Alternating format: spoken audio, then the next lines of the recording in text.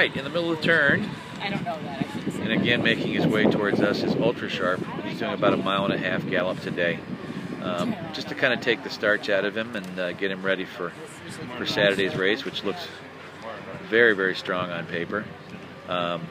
He will school in the paddock in the afternoon tomorrow. No paddock schooling on opening day, but this is a colt that's getting over the racetrack well, and he schooled well yesterday, so we're on target here.